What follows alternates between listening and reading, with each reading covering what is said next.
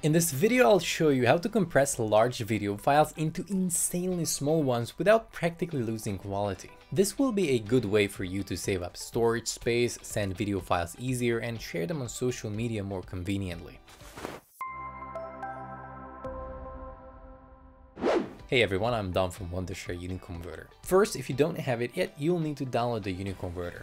Go to videoconverter.wondershare.com and get it for both Windows and Mac computers. I won't show you the download and installation process because I'm sure you know how to do that, but once you're done with that, open it up and come back over here. Alright, so this software actually has a lot of other features, from a converter to an AI image enhancer through text-to-speech voiceover generators, so you'll be able to use it for much more than compressing, but that's what we're gonna do today. So click on the compressor tool that is located right up here. When this window comes up, import the video and audio files that you need to compress.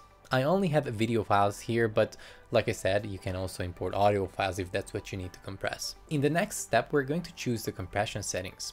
Down here, you may set up universal settings. So if you set like 10% here, all of the files on your batch list will be compressed to 10% of their original sizes. This is a fast and convenient way, but for more precise compressing, you can set up the values for each file individually.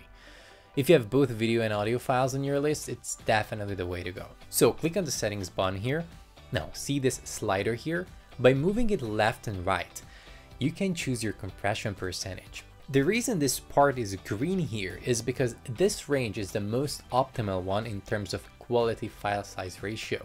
But now we're going to go really low. Now know that by extensively compressing like this, the file loses its flexibility to color correct, for instance, but from the outside you won't see the difference. If you click right over here, you can choose from advanced settings.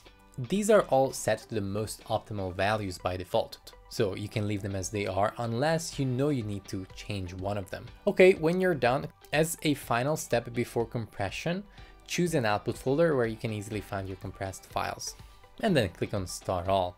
And that is it. After the process is finished, you can click on the Finish tab up here, where you can easily access your compressed files.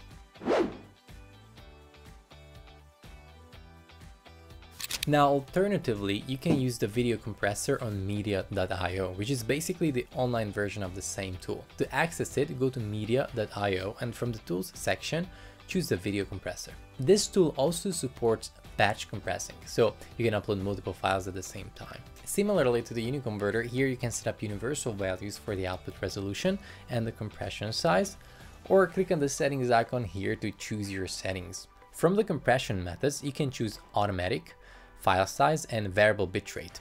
I'd suggest you go with the variable bitrate one for the best quality with the smallest file size.